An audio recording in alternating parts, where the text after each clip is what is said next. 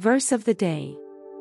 March 10, 2024. As far as the east is from the west, so far has he removed our transgressions from us.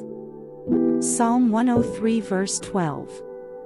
Thoughts on today's verse. Now that's a long way, from sunrise to sunset, illustrating how far God has removed our sins. The crucial term here is removed. When we ask for forgiveness after sinning, God not only forgives our wrongs but also cleanses us of all unrighteousness. What was once unholy in us becomes righteous in Him.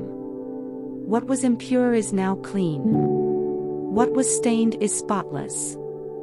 How is this possible? God gives us grace in Jesus. We now have a deeper understanding of what the psalmist could have only known in part. God doesn't see our sins, He sees Jesus' sacrifice. Jesus' sacrifice purifies and cleanses us. Our sins are erased, and we are made pure. Prayer. Father of mercies, I am grateful for your forgiveness and the cleansing of my sins. I appreciate being able to stand before you, holy and without fault, through the sacrifice of Jesus and your merciful forgiveness.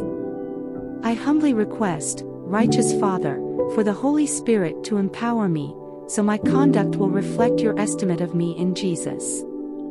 I offer this prayer in the name of Christ Jesus, my Savior. Amen.